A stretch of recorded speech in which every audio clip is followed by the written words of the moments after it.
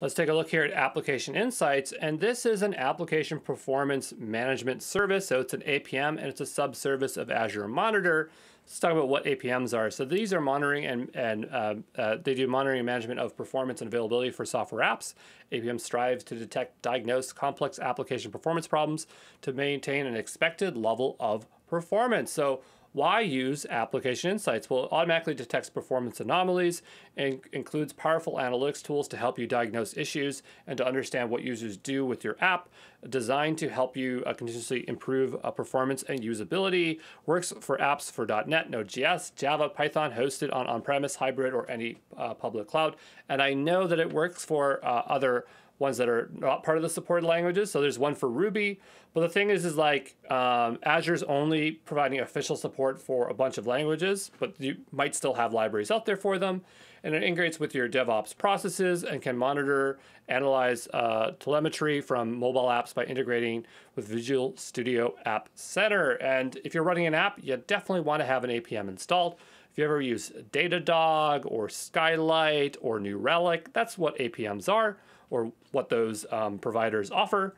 But let's take a closer look here. And this is kind of an example of an application. And what you're going to see is that we have a front end, a back end, and workers, just to kind of represent how you can instrument your applications. And when we say instrument, it just means install like this piece of code that runs on it to send data back to Application Insights. And the idea is that when you instrument it, you're just installing the instrument package SDK, or in some cases, you can just turn it on where it's supported. So you don't necessarily have to install an app. You might just press a button and it will install it within Azure services. And there's many ways that you can view your telemetry data. So the idea is that the agents send that information to Application Insights, and then you're going to be able to leverage that in alerts, Power BI, Visual Studio, REST API, continuous exports. A lot of services can ingest Application Insights. So apps can be instrumented from anywhere. So if you're running on AWS, you can install it on your servers there. When you set up Application Insights monitoring for your web apps, you create an Application Insight resource in Microsoft Azure. So it's a physical resource. And you open this resource in the Azure portal in order to see and analyze telemetry collected from your app. And the resource is identified by the instrumentation key, also known as the I key.